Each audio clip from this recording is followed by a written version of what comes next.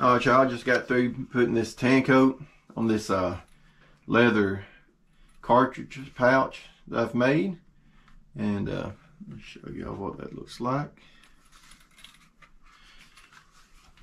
So what I'm going to do now is put some of this leather wax I've made. I just made it out of let me see, about 1/3 of beeswax and 2/3 of the neat's foot oil. So try that out. I've never used it before. So we're gonna see how that does. I wanted something to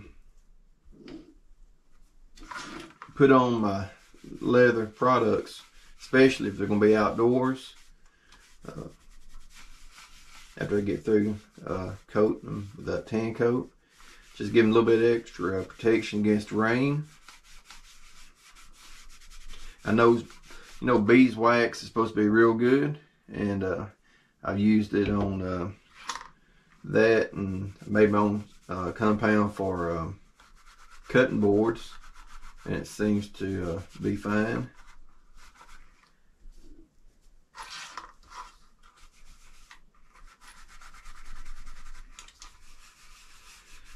This type of stuff I like making here. Anything got to do with hunting or outdoor type stuff. Really like making stuff like it. This particular design here is a straightforward, simple design, and it works really good. The different ways you can do this. As far as the design, I've just mainly build these for long action cartridge, like 30-06 270, but I'm gonna make some also for you know, short action. Also, you know, like some of the more newer cartridges and stuff like that that might fall in between, or some of the older ones. 4570s, for example, is a good one, even though that would work in this particular pouch right here. Put a little buffing on it now, see how it does there. See if it's going to shine up for me. And this, you know, carrying this out in the woods, you know, if it's raining, that's what you want on it. Kind of help repel any kind of rain, especially if you're out there, you know, for days at a time. If you're camping out there, it might be a little bit different, you know, if you're, you know, in and out of the woods every day and you get home and, you know, you can treat your leather. But if you're out there, you know, for a while, say you're out on an elk hunt or something like that, or whitetail hunt somewhere, and you're gonna be out there 2 or 3 days, 4 or 5 days, and camping out in the woods.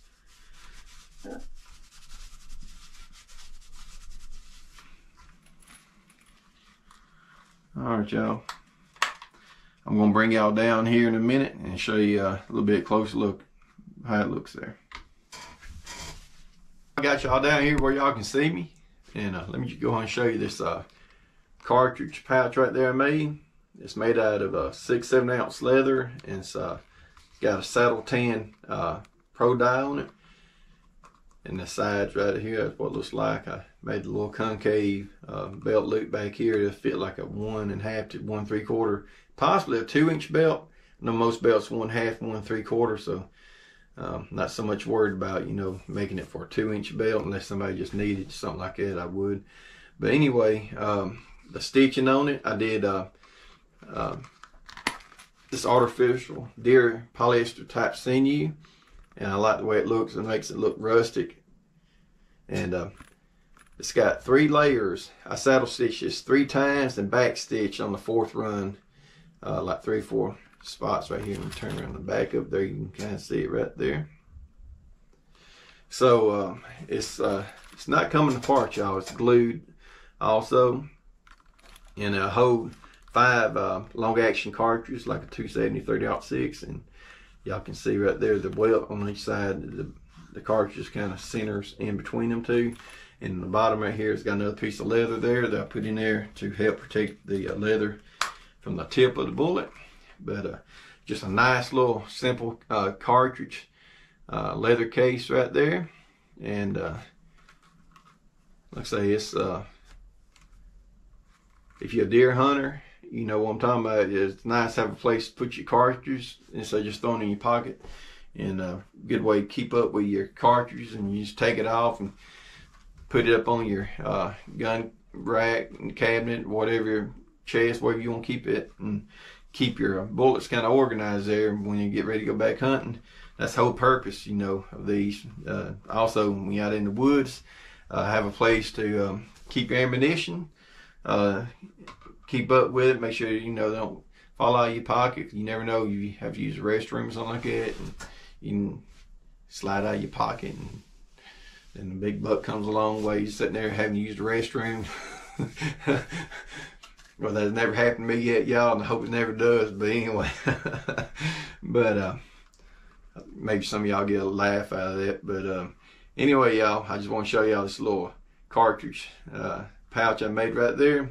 I got a video showing how I did it. I think I did about a year ago, and it's just nothing to it. It's just real simple. But I'm gonna experiment, like I say, making some different ones, different designs, just a regular fold over. And I've got some ideas about doing some more different types, completely different from this right here. But I like making this kind of stuff right here because I know a lot of times, you know, somebody's gonna want to buy a cartridge, leather cartridge, you know, going hunting and stuff like that, you know, store their cartridge stuff in there. But I just want to bring y'all along today, show y'all what I was working on there. And another thing, I tell you, this never happened to me before until yesterday, and it happened again today. Yesterday I knocked over some of my dye while I was working here, and I don't know how that happened. Yeah, I just know I knocked it over and it went everywhere. Luckily it was only like a third of a bottle left, and I made a mess. It dyed my top right here, and boy, y'all have been seeing if I got dye on my fingers because of that. And well, if that wasn't bad enough today, y'all, when I was working on this right here, I had another bottle of dye opened up and put my dauber in there, and I went to take my dauber out, and I knocked my bottle of dye over again, y'all. That's 2 days in a row. So I'm not having no luck on that, y'all. So I'm gonna have to be a little bit more careful, and got that dye back on my hand again. Normally I try to wear gloves whenever I'm doing my dyeing and stuff like that, but I got in a little hurry and haven't been putting my gloves on. So I just want to share y'all that story. And if anybody's ever done anything like that or got any suggestions or anything, you know, comment about it, just leave it down in the comment section below. And I appreciate y'all coming along today, y'all. Appreciate y'all watching the videos. And as always, friends, from my family to yours, y'all have a blessed day, and we'll see you later. Bye-bye.